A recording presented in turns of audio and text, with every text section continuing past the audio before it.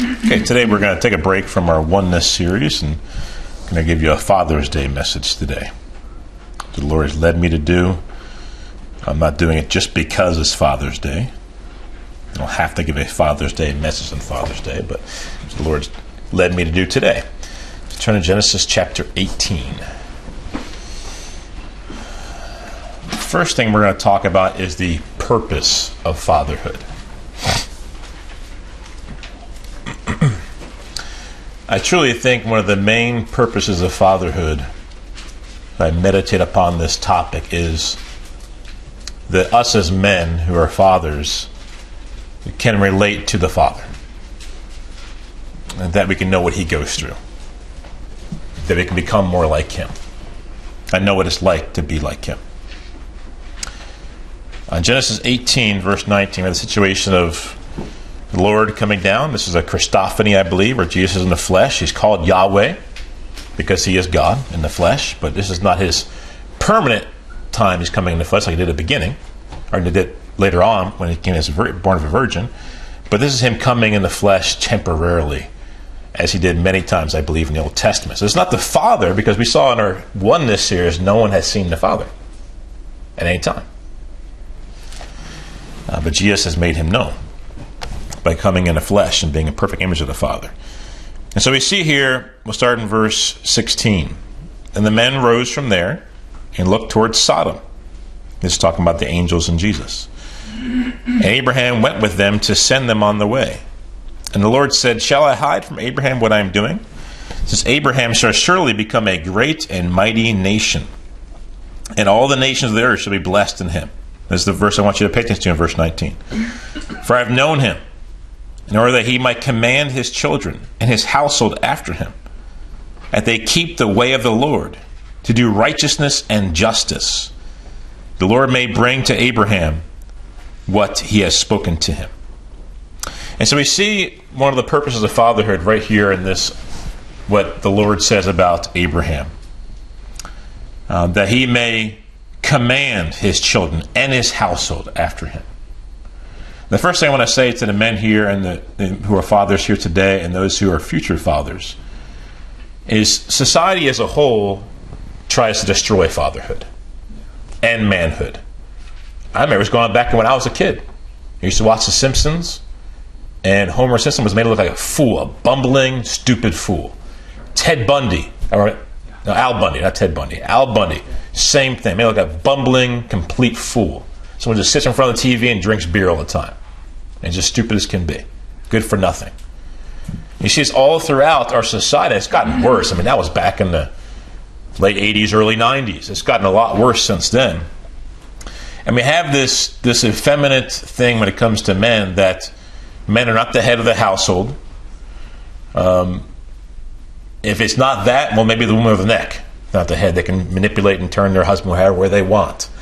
And we see kids begging and pleading their father to do something, and he tells them no, and they keep on doing it. Eventually he just gives in and folds. And it's this thing where these men are just weaklings. And we're not called to be weaklings. We're called to be men. Strong. We're called to command our children and our household. I don't beg my wife to do something that I want her to do. I don't beg my children to do something I want them to do. I don't bribe them to obey me. I tell them to obey me. And they know that that's the way it works. It's not because I'm just some kind of type A personality authoritarian either. It's not just who Kerrigan is. This is what the Bible commands me to be. That I'm to command my house. And I have this authority not just because of the position I'm in, although that should be enough. I have this authority and boldness because I have God on my side. And this is what God commands me to do. It's what God commands me to be. And so he was setting apart Abraham, and he sets apart every father, every godly father, that they may command their children and their household after them. This is why. This is why you're to command your children and your house. That includes your wife.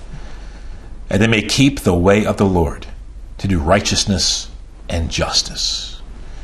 And everything I strive to, everything that I do when it comes to my family, is, number one, to get them saved. Number one. Number two, to make them holy. And number three, to persevere to the end. So everything I'm doing is gearing towards that. Oh, I want my wife to persevere to the end. Oh, I want my children. Yeah, my children got saved. I only have one child. He's only 4 years old. He's not really to the point where he can be saved. All my children are saved now, except for him. And I'm like, well, that doesn't mean I'm to the finish line yet. I need to continue to work with them. And I'm continuing to do things in their lives. I'm being very thoughtful about what I'm doing with their lives and their time and how I'm teaching them and what I'm putting before them and how I'm leading them to ensure, as much as depends upon me, that they're going to make it to the end. And so I'm commanding them, my wife, my children, I'm commanding them that they might keep the commandments of the Lord, keep the way of the Lord, to do righteousness and justice. Malachi 2:15.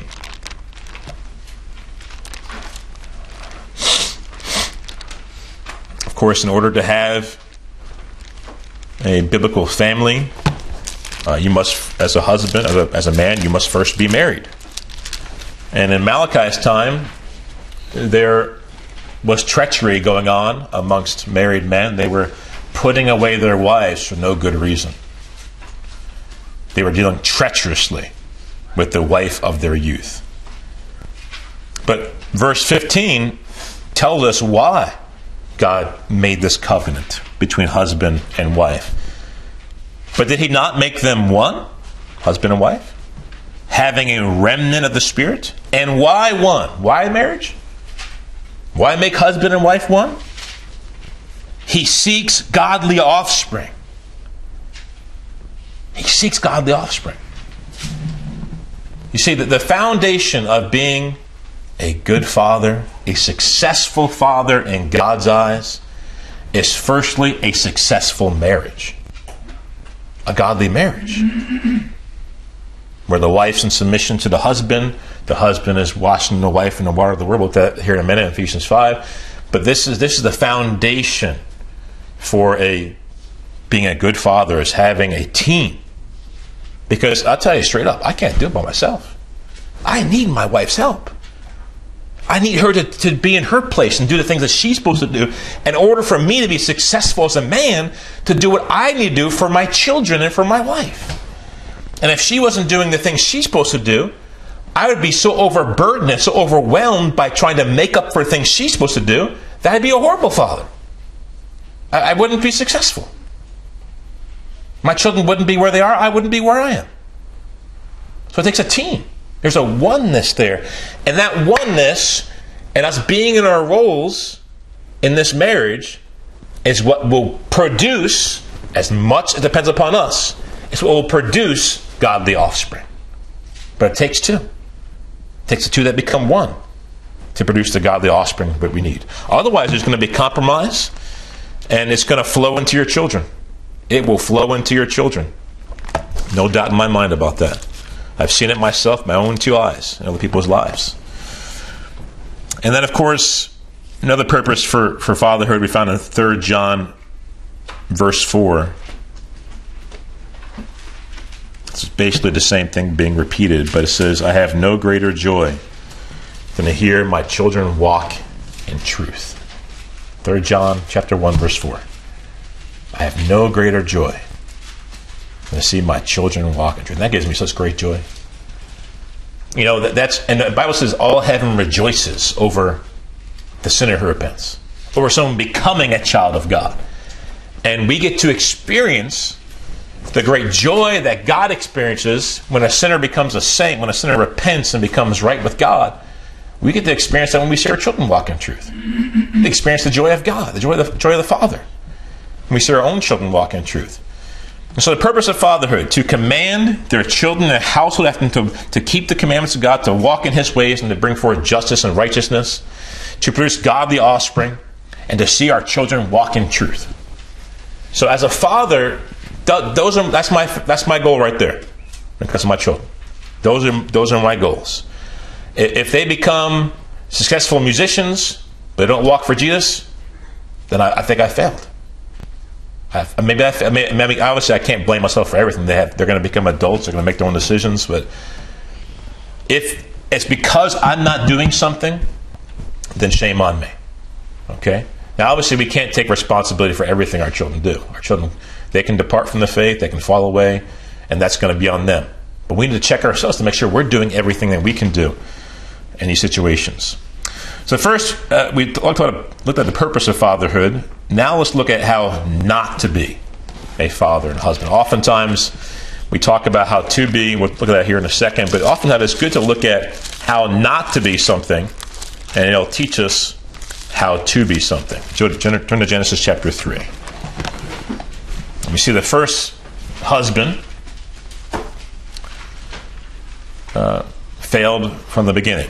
Verse 6. So we see Eve is being tempted here in Genesis 3:6 by the serpent who is possessed by Satan, tempting her to disobey God.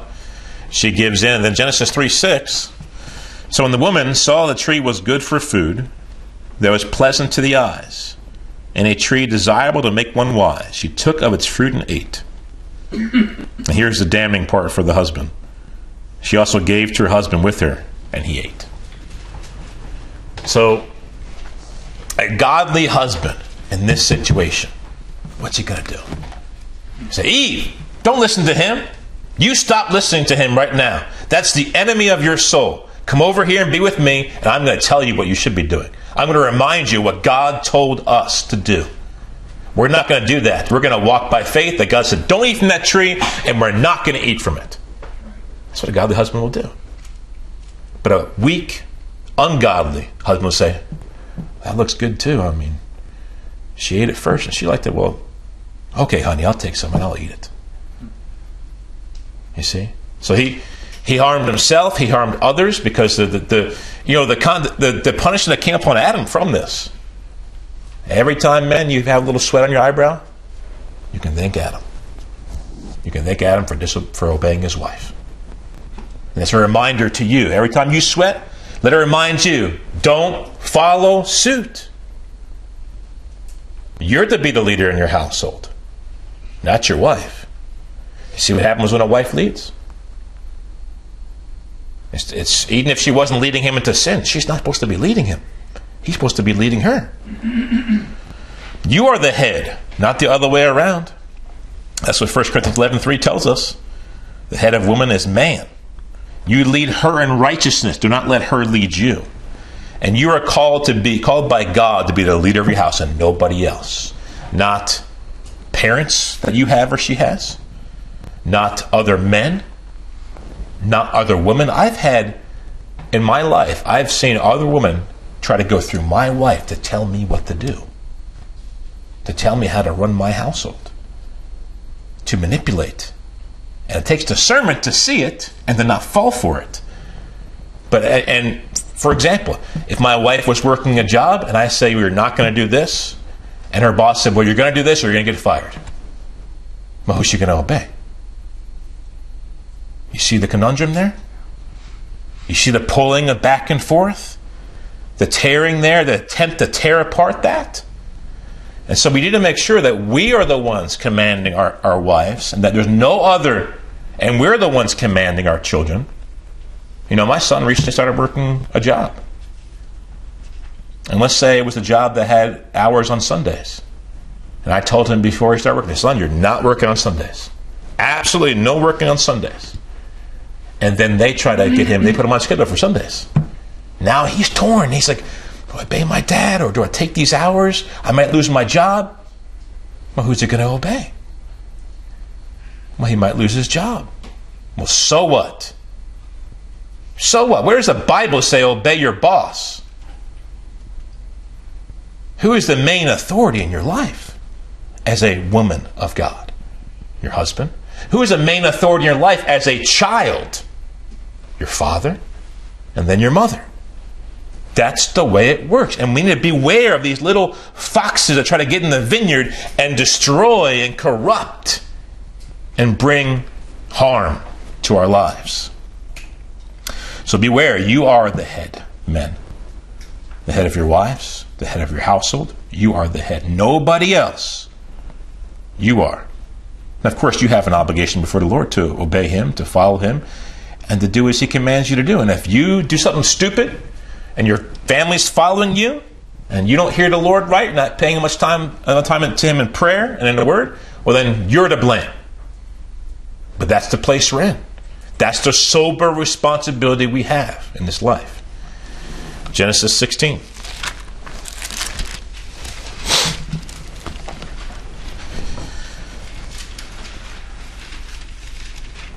Genesis 16, verse 1. At this point, God had already made a promise to Abram of what he was going to do, giving him a son, giving him a promised inheritance, a land inheritance. This is many years later. Now Sarai, Abram's wife, had borne him no children, and she had an Egyptian maidservant whose name was Hagar. So Sarai said to Abram, "See now, the Lord has restrained me from bearing children. Please go in to my maid, perhaps I shall obtain children by her."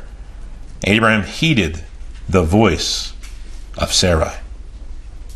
Then Sarai, Abram's wife, took Hagar, her maid, the Egyptian, and gave her to her husband Abram to be his wife. And Abram had dwelt 10 years in the land of Canaan. So he went into Hagar, and she conceived. And when she saw that she had conceived, her mistress became despised in her eyes. Then Sarai said to Abram, "My wrong be upon you. I gave my maid into your embrace, and when she saw that she had conceived, I became despised in her eyes. The Lord judge between you and me." So Abraham said to Sarai, "Indeed, your maid is in your hand. Do to her as you please." And when Sarai dealt harshly with her, she fled from her presence. So whose voice did Abram heed on this occasion? Was it God's? No, he heeded the voice of his wife. His wife had grown tired of the promise of God not coming to fruition, the promise that God had made to them. She was growing tired of waiting, and obviously Abram was too, because he gave in. He gave in and listened to the voice of his wife, which was opposed to the voice of God. And we have a mess on our hands now. A mess. And people are suffering because of this mess. Years later, people are suffering from this mess. Ishmaelites and Israelites clash constantly. People are suffering thousands of years later because of this one stupid decision where he heeded the voice of his wife instead of the voice of God. He didn't trust God by faith and walk in the steps of faith like he was supposed to. God was going to bring to pass what he had promised. Is God a liar? God a man that he should lie? God spoke to Abram. He said he's going to do something for him, and he didn't wait. And he must have grown weary himself, and then people are affected. And now Sarai blames him. And you know what? Rightly so. Because he should not have heeded her voice. That's his fault. It's her fault she came to him with that nonsense, that influence. That's her fault. But it's his fault he heeded her voice. He is to blame. What she said there is actually accurate. The Lord judged between you and me. You know what, Abram? You should have not obeyed her voice. You should have obeyed and taken heed to the voice of the Lord as he commanded you. So when your wife grows tired of following God's will and wants to take things into her own hands, don't give in. Don't give in. It will just cause you all kinds of problems that you will despise. And she will despise later on. You see, if my wife, God forbid, were to rebel against me and to want to do her own thing, I need to keep following the Lord. I need to. And if I don't, she will despise me even more later on, because she will suffer repercussions from my disobedience and my heeding to her voice instead of God's voice. Turn to Ephesians chapter 6, verse 4.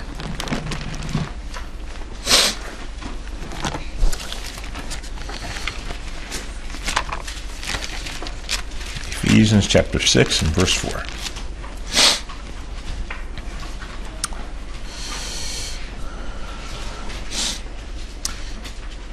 It says, "And you, fathers, do not provoke your children to wrath." And then Colossians 3:21 says, "Fathers, do not provoke your children, lest they become discouraged." So Ephesians 6:4, do not provoke your children to wrath, fathers. And Colossians 3:21, fathers, do not provoke your children lest they become discouraged. How can you provoke your children to wrath? Well, here's some ways I've noticed throughout the years. Playing favorites. Having a favorite child. Treating one better than you treat others. Not disciplining them when they need it. Just being distant, being absent, not giving them the correction they need. When you do discipline them, you discipline them in anger. That can make them bitter. That can provoke them to wrath. That can discourage them. Disciplining them unjustly, maybe not looking into the matter enough, not really realizing exactly what happened, and making a judgment too soon based upon appearance or based upon the little knowledge you have, and it ends up being an unjust discipline and judgment because you didn't get the facts straight. I've seen it happen, man. I've seen children become bitter over this. Bitter. Because parents do this to them. Being too harsh on them. Not allowing the punishment to fit the crime. The punishment must fit the crime. The more serious the crime, the more serious the punishment. The more prolonged they continue in a certain crime, the greater and stronger the punishment should be. That's the way the Father is. And we need to be like the Father. Us fathers need to be like the Father. That's the way He deals with us, and that's the way we need to deal with others. Not giving them physical love. It's important. You know, a lot of us men, we were not raised in a household where we got that physical love from our father or that physical love from our mother. But our children, everyone naturally has a desire for that. Some more than others. We must give them the physical love they need because, listen, if you don't, I saw it happen to my sister. My parents got divorced when I was 7.5, 8 years old. My sister saw my dad maybe once, twice a year after that.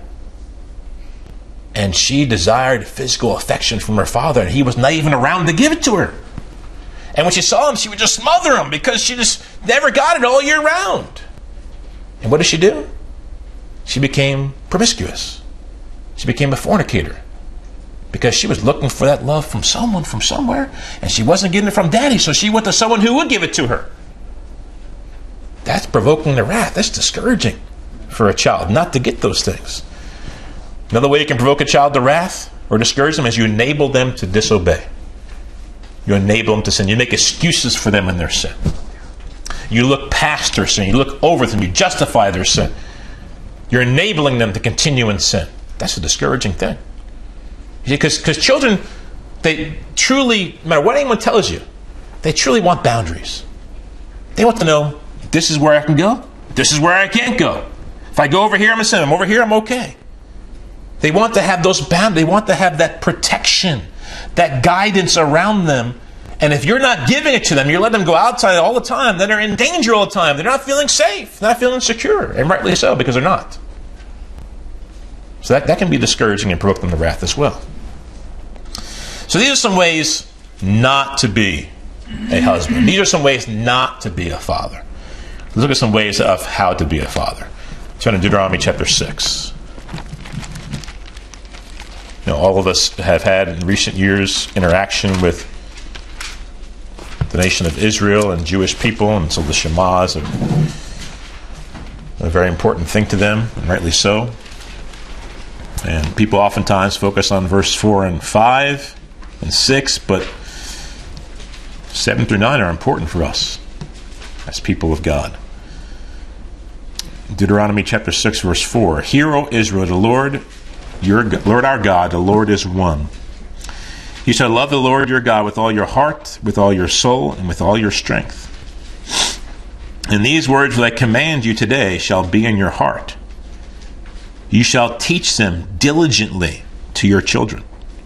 And so talk of them when you sit in your house, when you walk by the way, when you lie down, and when you rise up.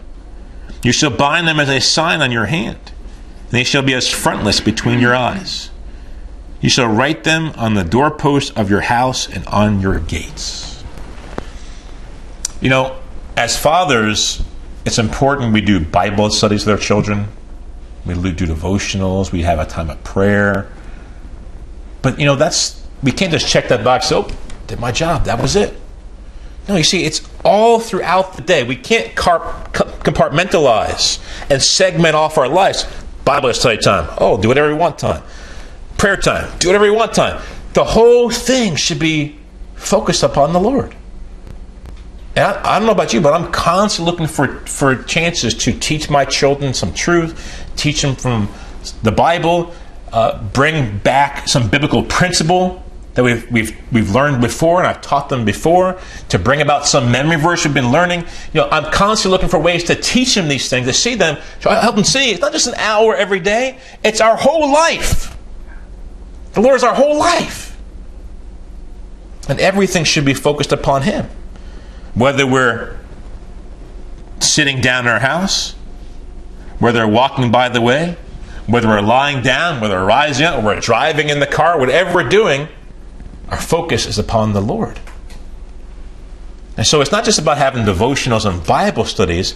It's about teaching them that our life is completely focused upon and looking towards the Lord. Proverbs chapter 3.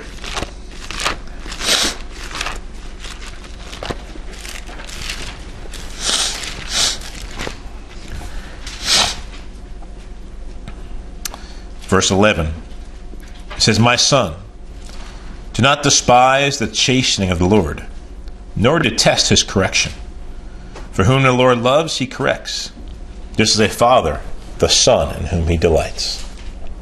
So I strive to teach my children to love discipline, to love correction, to even go to the person who corrected them, who disciplined them, and say thank you, because they're doing it for the sake of their own soul. And they need to realize it's for their good. They don't despise correction. They don't despise judgment. They don't despise chastening, because that's from the Lord. And that's what you need. We all need this sometimes. And the Bible says that if you deserve some kind of correction and God doesn't correct you, that you're an illegitimate child. And so we dare not treat our children like illegitimate children. And have them have this illegitimate child mindset. I mean, that's the mindset I had. When I had my stepfather growing up and they first got married when I was about 11 years old, I despised any kind of... I said, "You're not my father." I despised correction from him. And I'd pull that card out and tell my mom, "You're not my father." "Ha ha ha, you're my stepfather, not my father." Pull it out. And I was acting like an illegitimate child. I despised his correction, his judgment. And I want my children to understand that you don't despise correction and judgment from God or from your parents. You're thankful because you don't know it all. And you need some redirecting. You put back on track, because sometimes you get off track. You get put back on track. And we need not have them act like they're a red-headed stepchild that doesn't like what their stepfather's giving them. That's the way an illegitimate child acts. The way someone acts towards God when they're not really His child. That's the way God acts towards someone when they're not really His child. Proverbs 13. Lots of good stuff in Proverbs for parenting, being a father. Proverbs 13:24. "He who spares his rod hates his son, but he who loves him disciplines him promptly." The old saying, "Who spares the rod spoils the child." No, it's you hate the child. This world had you believe, well, if you ever use any kind of physical discipline on a child at all, you hate them. That's not loving. That's hateful. Well, they're backwards. They're Isaiah 5:20. So the Bible says, you spare the rod, you hate your child. Well, I'll tell you what. I'll be the Bible over modern day psychology. I'll be the Bible over modern day supposed parenting experts. Who is the parenting expert? The father.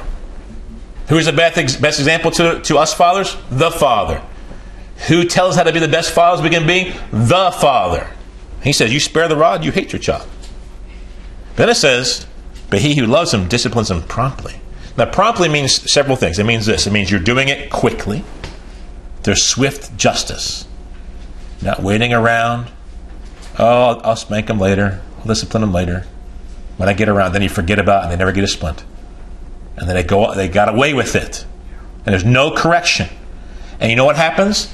They begin to impute what they're getting from you, that that's what God's like. They think because my father's like this, that's what the father's like. He lets me get away with stuff. Is that what the father's like? You don't get away with a thing. God sees it all, and he deals with it properly. I've run into many people throughout the years who their father was an angry person. He wasn't there. He was absent. He may have even molested them.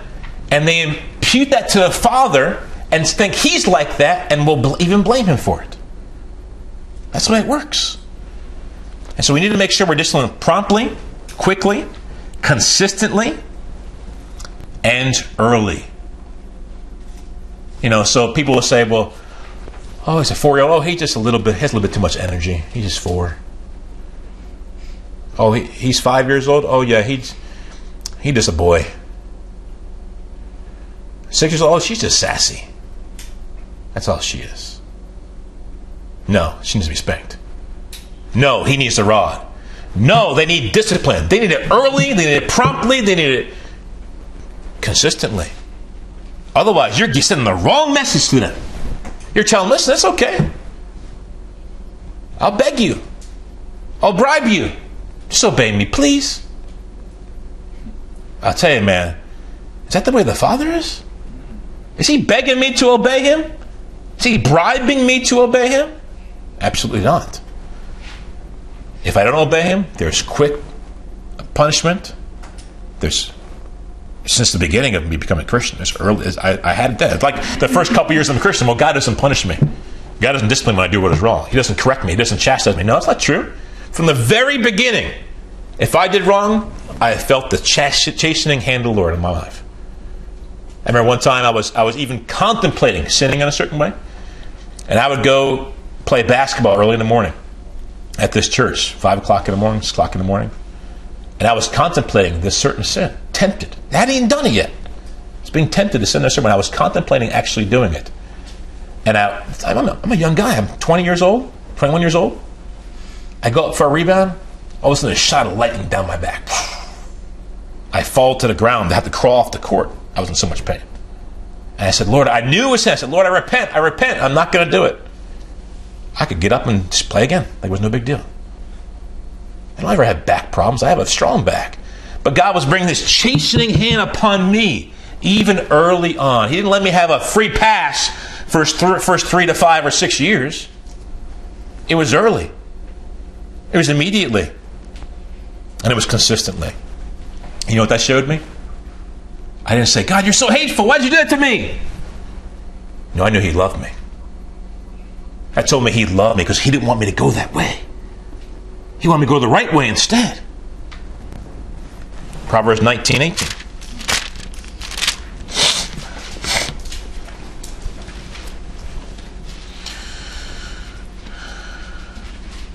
Chasten your son. Proverbs 19:18. Chasten your son while there is hope. Do not set your heart on his destruction. People think they're just being all buddy-buddy with their kids, and I don't have to spank him, we're just friends, we're just best friends, or mothers and daughters, we're just best friends, I don't have to chasten her.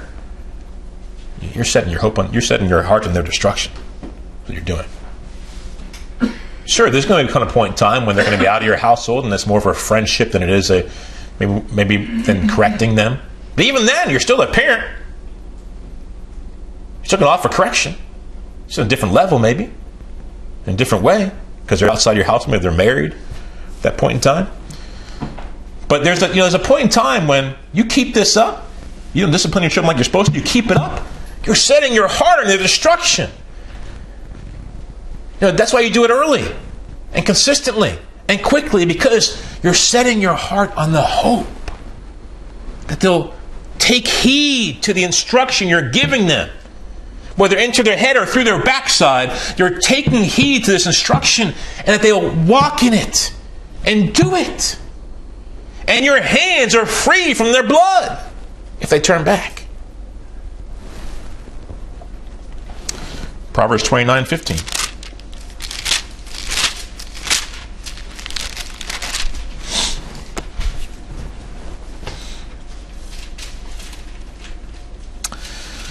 The rod and rebuke give wisdom, but a child left to himself brings shame to his mother. You want your child not to bring shame to you? You want to be able to walk into Walmart and do shopping with them, throwing a fit and fussing over every little thing they see and say, Mom, can I have that, can I have that, can I have that, can I have that, can I have that? And embarrassing you in front of the whole store? Well, you better rebuke them and you better use the rod. If you don't, well, shame on you. You deserve the shame that you're going to get from them acting that way because you won't take heed to the Word of God. The rod and rebuke are not worthless. They give wisdom. They give wisdom to a child. They show them, don't do this. Don't go this way.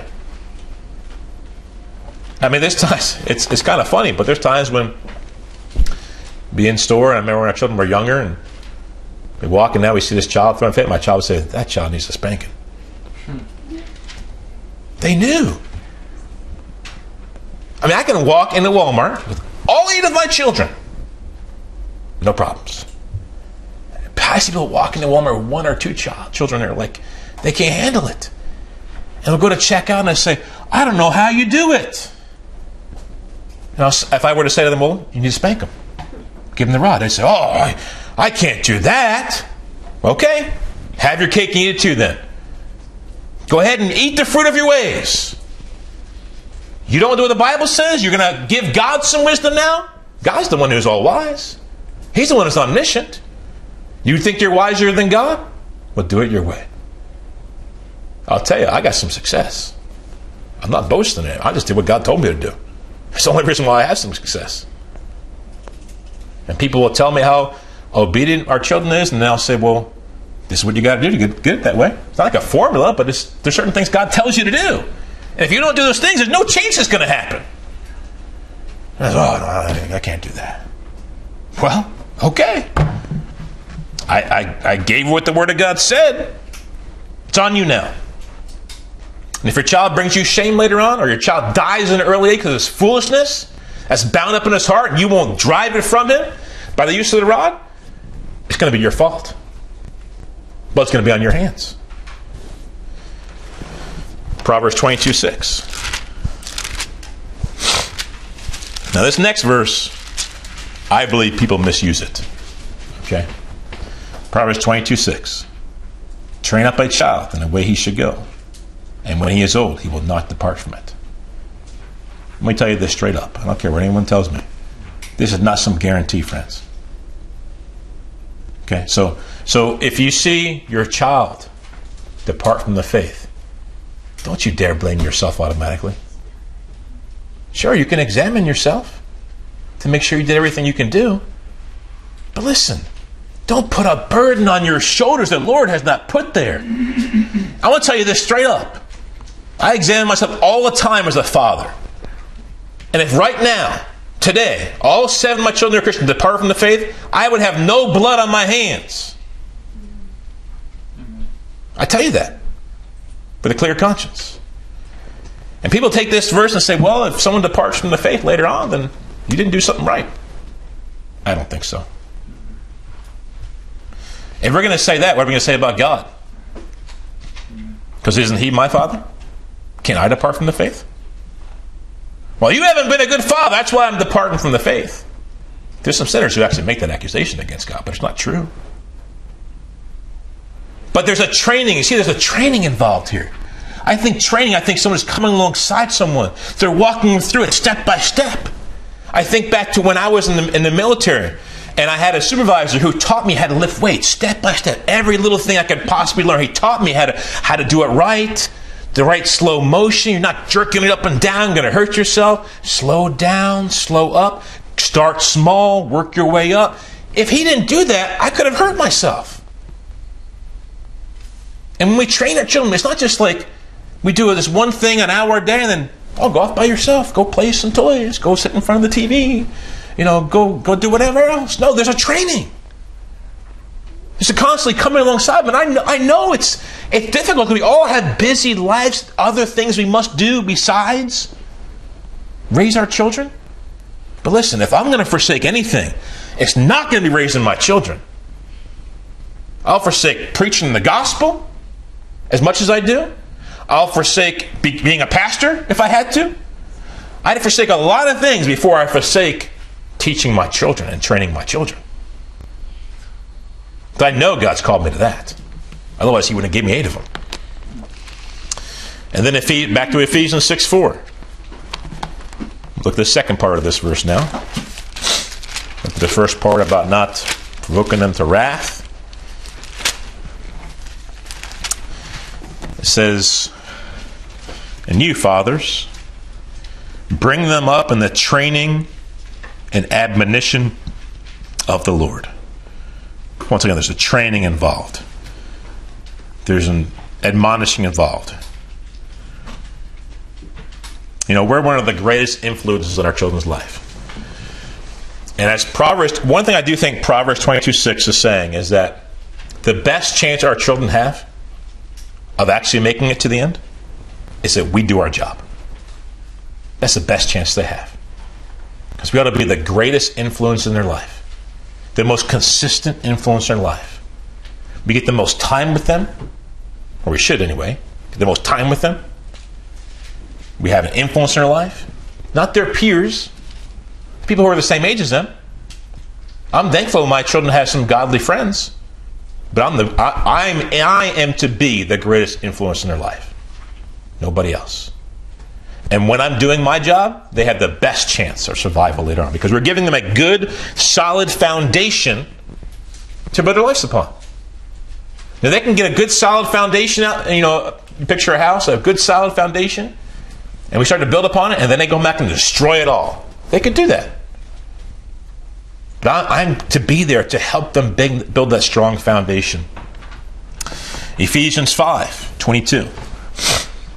As I said earlier, the foundation to having a godly and biblical family is that there's a godly marriage.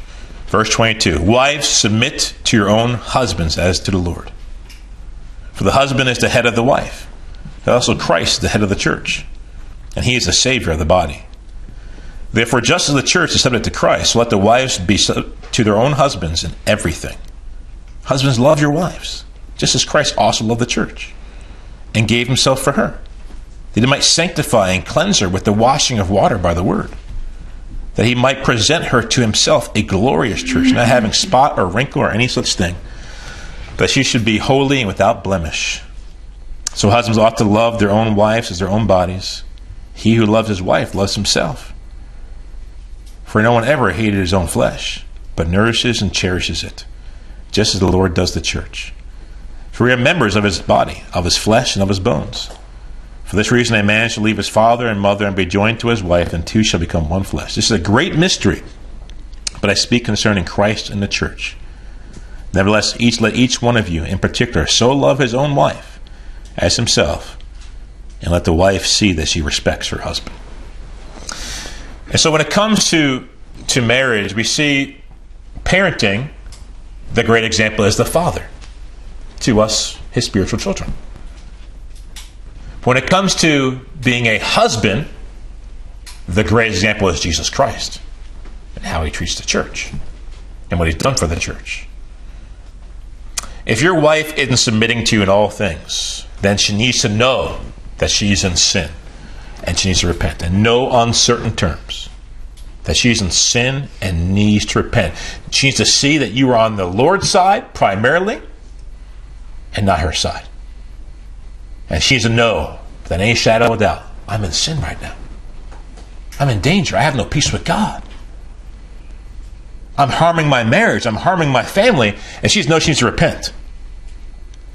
And you need to be Jesus to her. He laid his life down for the church. He washes them in the water of the word, that he may present her without spot or wrinkle or any such thing, but holy and without blemish. That last song we sung today talked about how he, on the day that he died, he ransomed his bride. You see, Jesus died for his bride. Why? To make her holy. And so my question is, how far have you gone to make your wife holy? How far have you gone to make your children holy? Would you, lots of men are willing to lay down their lives physically for their wife and for their children so they won't die. But what's worse? Physical death or dying and going to hell? Dying and go to hell is worse. And so if we're willing to lay down our physical lives for our wives and our children to not die physically, then what should we be willing to do to make sure they're holy and blameless, without spot, without wrinkle? Fast, pray, teach, rebuke, encourage, serve. Are you doing everything you can to ensure your wife is holy? To ensure your family's holy? And the other thing I want to point out here is in this passage that these commands, the commands given to the husband and the commands given to the wife, they're not necessarily interlocked.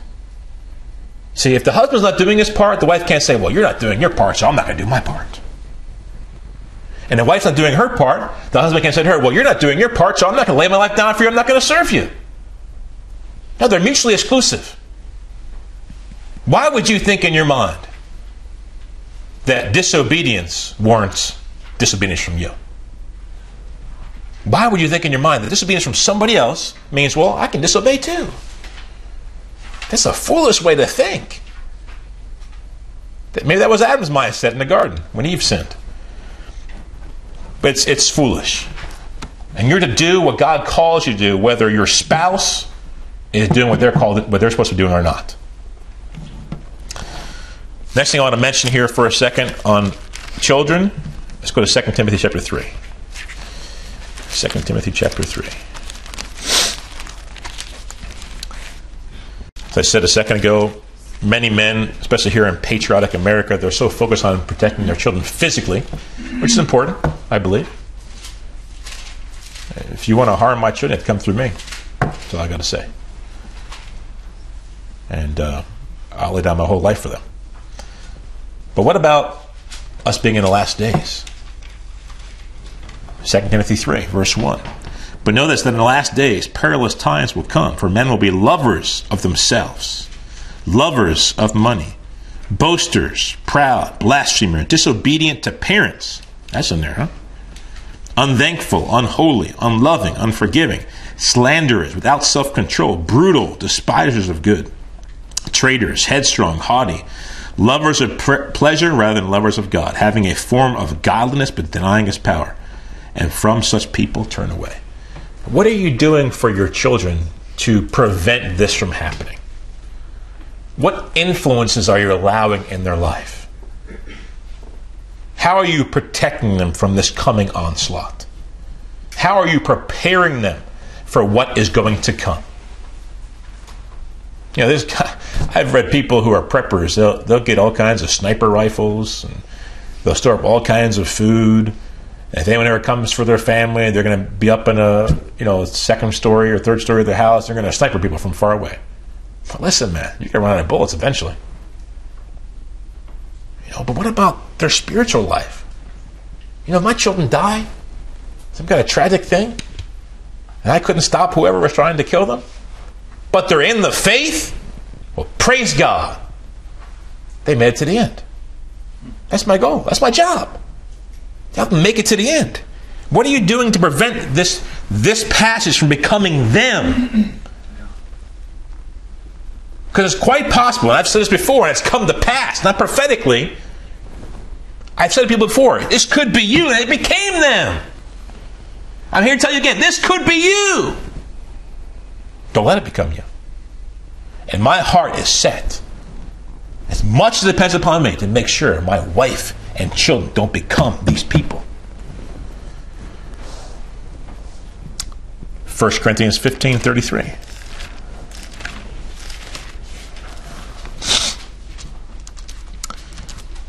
Says, do not be deceived. Evil company corrupts good habits. 1 Corinthians 15:33. Do not be deceived.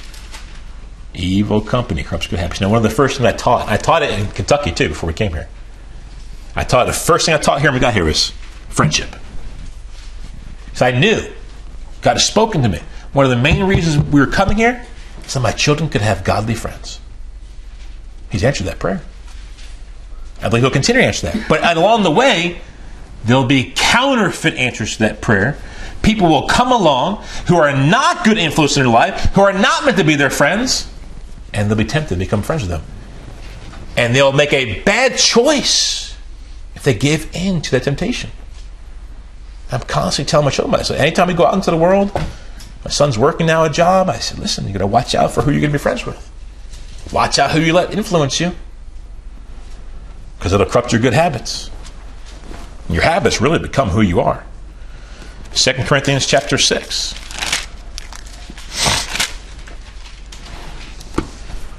Verse 14.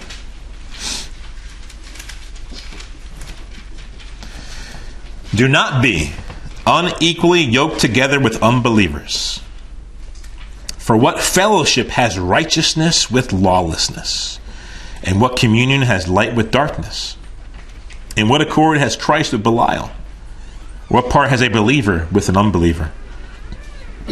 And what agreement has the temple of God with idols? For you are the temple of the living God. As God has said, I will dwell in them and walk among them. I will be their God, and they shall be my people. Therefore come out from among them and be separate, says the Lord. Do not touch what is unclean, and I will receive you. I'll be a father to you, and you'll be my sons and daughters, says the Lord Almighty. Therefore, having these promises, beloved, let us cleanse ourselves from all filthiness of the flesh and spirit, perfecting holiness in the fear of God. Be careful who you let influence you. Be careful who you let your children hang around. Be careful. What fellowship does light have with darkness? You know what's going to happen eventually? The darkness will encompass the light, and they'll become just part of it. Become just a part of it. So be careful. The answer is right there. Come out from among them and be separate, says the Lord. If you feel your light growing dim, you feel the darkness crowding in, you think you're going to give in, come out from among them and be separate, says the Lord. And as fathers, we are to watch over our children and watch over what influences they have, how much influence they have, to go to darkness and protect them from it, and do whatever we can to do that. Romans 12:9.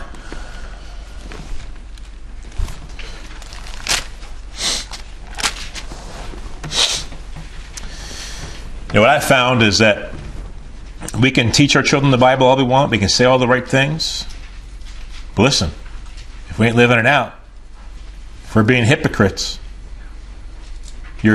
what'll affect your children more is what they see, not what they hear. Let love be without hypocrisy. Abhor what is evil. Cling to what is good.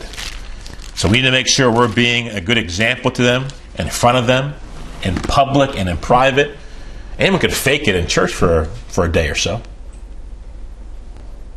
But what are you like at home when no one else is around? No one's looking. Are you a different person? Do your children see that you're a fake and a fraud? God forbid. 1 Corinthians 11:1, the Apostle Paul said, imitate me, just as I also imitate Christ. See, the Apostle Paul, he wasn't a hypocrite. He wasn't Romans 7:14-25. He wasn't a hypocrite. He said, imitate me as I imitate Christ. He's saying he's imitating Christ. And he wants you to follow suit. That's how we should be as fathers. Should be the best example our children see. And they should want to follow suit. 1 Corinthians 3:18, little children, let us not love in word or in tongue, but in deed and in truth. We're to be the best, we're to be good examples to our children. And if we become hypocrites in front of them and they see it, they might become bitter. It might cause them to turn from the faith. And finally, I will give you some warnings, men, fathers, and future fathers. Take heed.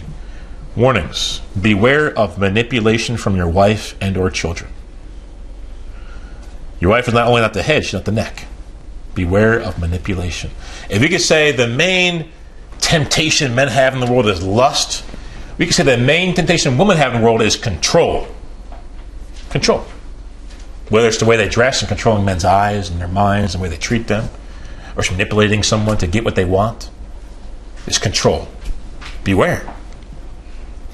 Second warning, don't enable your wife and children to disobey you and God.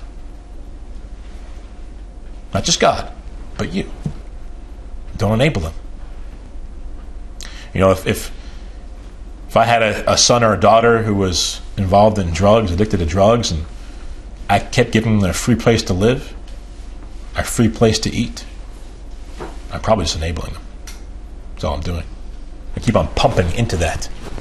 They're stealing from me. Come back in, sure. Stealing from me. Come back in, sure. Threatening my life.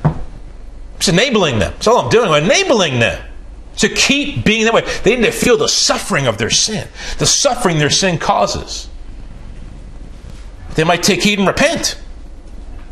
Right? So they need to feel that. Don't enable your wife and children to disobey you and God.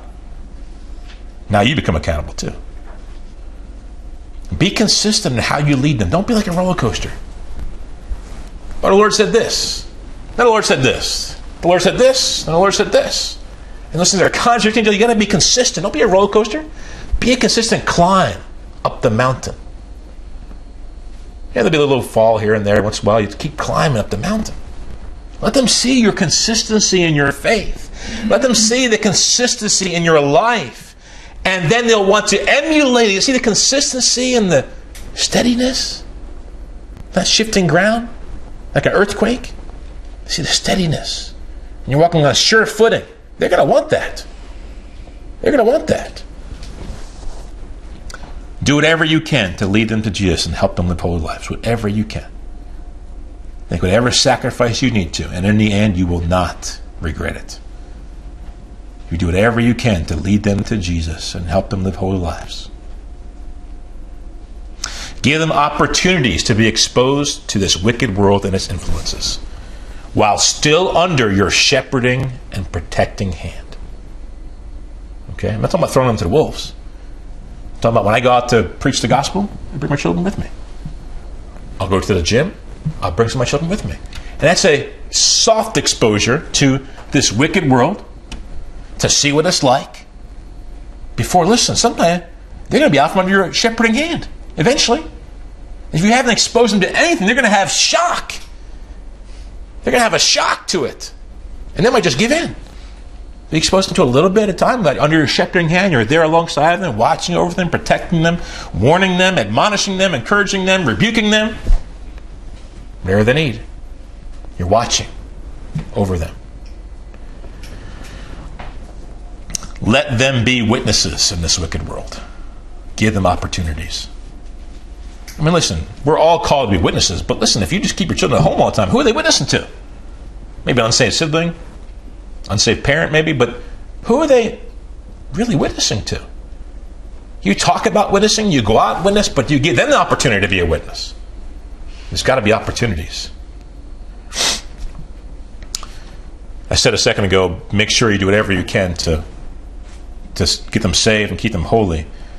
Here's another thing I'll say, kind of the opposite end of the spectrum. Don't enable them to be dependent on you so much spiritually, and they don't have a faith of their own.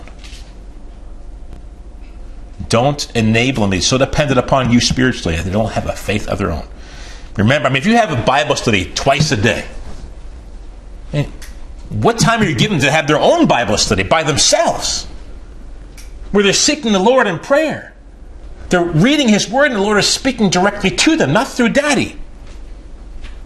Because eventually, you keep that up, they're going to be so crippled spiritually, so dependent upon you spiritually, they move out, they're not knowing what to do. They've got to learn to have their own Bible study by themselves. And listen, I got some older boys here, they got to learn to lead Bible studies. Because someday soon, they will be leading Bible studies with their own wife and children. So don't make them so dependent upon you. If they can't stand on their own feet spiritually, by the time they move out, you're partially to blame for that. Don't ever beg or bribe your children and or wife to obey you. Yet, encourage, praise, and reward them at times when they do. Isn't that just like our Father? He doesn't beg me, He doesn't bribe me to obey Him, but sometimes when I do, He rewards me. He encourages me. He blesses me. That's what we need to be too, to our wife and children. Okay, so above all else this morning, fathers, you're called to be like the Father of fathers.